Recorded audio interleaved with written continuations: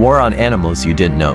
In 1474, a lawsuit was filed in Basque, France against a group of rats for damaging barley crops. The rats were summoned to appear in court, and after they failed to attend, they were found guilty and sentenced to death.